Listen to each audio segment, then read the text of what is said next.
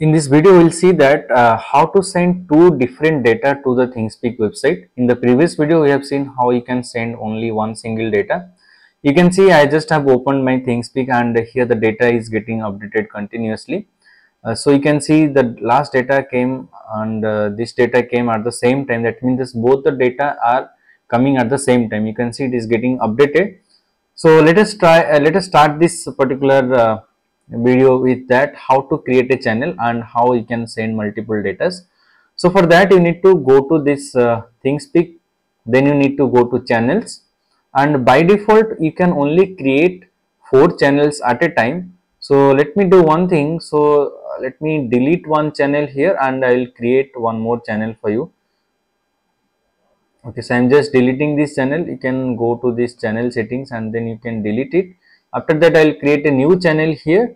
So in the new channel I'll just write here in classes multiple data I am going to send here. So multiple data, and here I need two different variables. So one variable by default it will be enabled when you create a channel. If you need another variable, you can click on this, activate that one, and like this you can go till 8 variable you can create. So let me save the channel and the channel will be created.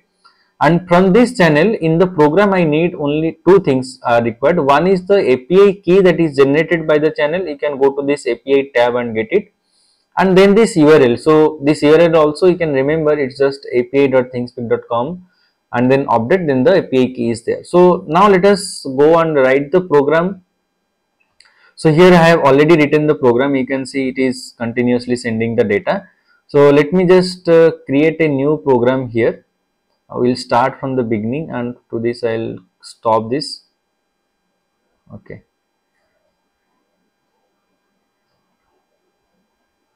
Fine. So here to start the program, I need to import 3 different libraries. So one library will be required is requests. Okay. So request library is required to connect to the send the data. Then I need one library as time, because as I said it is going to update in 15-second interval. So we have to give a delay time in the programming. And then I need to import one more variable, one more library, that is random, because in this case I am going to generate a random number as a data and I am going to send that. If you have any sensor data in your Raspberry Pi, you can send that as well. Okay, so I'll write while true. So while true, why I am writing? So I want that this program will continue till I don't stop it, and it will be continuously sending the data. Fine. So before I start writing the data, and I'll just print a statement here. So what statement I am going to print? Just I am going to print sending data, so that I'll know that okay, the program has started. After this, once the data sends complete means data sending is complete, I don't want to print the sending data. So I need to end that, and for that I need to write this command, that is end equals to r. So it will overwrite next whatever I want to print, it will overwrite on the sending data print. So that's why I'm writing this. Next, let us create the data. Let me take data 1 is equals to, so I'm going to generate a random number. So from the random library I need the function rand integer, and let me generate a data from 10 to 50. So any random data I will be generating, and then I'll take data 2 also I'll generate here. So data 2 is, I'll take again random library, and then from there I want to find random integer, so that I'll create, let's say between 50 to 100. You can take any value there. Fine. So next is important factor is the URL. Okay. So the URL I have to get it from this ThingSpeak website. So see here, right channel feed is written there, and API request, under API request it is there. So copy this URL till the API key is here.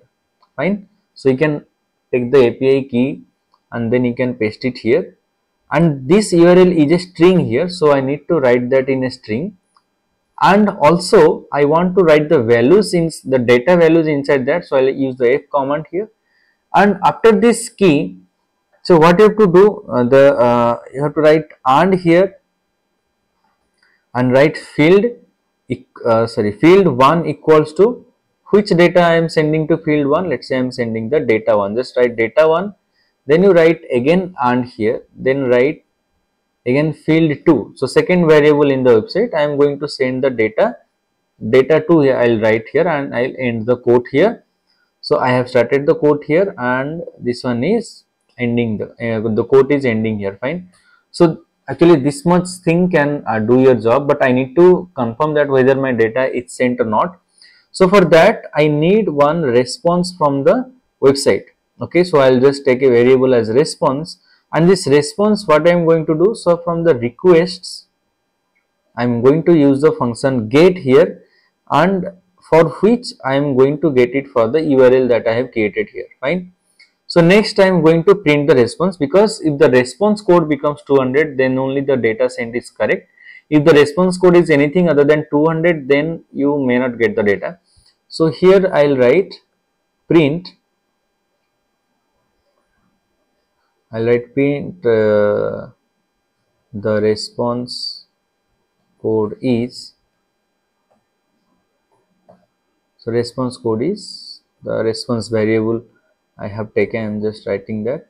So this response variable I have created here, I am writing the same variable here. Now once the response code we got, we need to print also that what data it is sending. Okay, so that we can verify that whether whatever data sent, is it the same thing being displayed on the website. So that's for that I'll write data sent here, and I'll print the data values as well. What are my data values? One is data 1, one is data 2. Fine. So next, as I said, I need to give a time delay to the system. Why the time delay is required? Because I need to wait the program to wait for 15 seconds before it sends the next data. So here I'll write time the sleep 15. So that's it, the program is complete now, and it can send the data to the cloud. So let's run this and see what happens. Okay, I have to start the kernel. Down.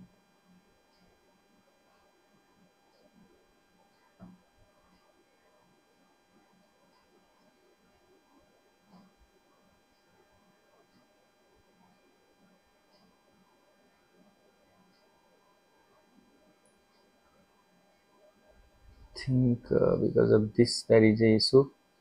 No, so it is taking some time to start the kernel. So as you can see here, it has started sending the data, and the first data sent, we got the response code as 200. That means data send is successful, and data send is 28 and 29, and it has started sending the data again. So let us check in the website. Where to check? Go to the private view there, and in the private view you'll see that the data we are receiving here. Fine. So one data is 29, this data is 91. So because the data length is similar, so the graphs look same. So let us wait for another minute. So next data is 41 and 67. So let us see whether I am getting that data or not. So one is 41 and 67 I am getting. So in this website also you can do one more thing. Go to add widgets, and if you want to see the data as a numerical value, you can choose that also. So here I'll take for field 1, I will create one numeric. Again I'll go to add in the field, for field 2 also I'll do the same thing. So this is field 2 I have added here. Now you can see below two, again two widgets are added, which are displaying the current value of the variable. Fine. So current value is, you can see it is 25 here, and it's displaying 25. This value is 74, it will get updated. So this is 74. Okay. So like this, you can write a program where you can send two different values of the data, different values of variables, or two different data to the ThingSpeak website, and this number of variable can go up to 8 also. So in this website there are multiple things you can do. You can add visualization if you want as a graph or anything, you can use that also. And also you can go to export recent data, then you can export to Excel file or CSV file also. You can either you export all the files, or you export single files also you can do. Okay, this is very simple here.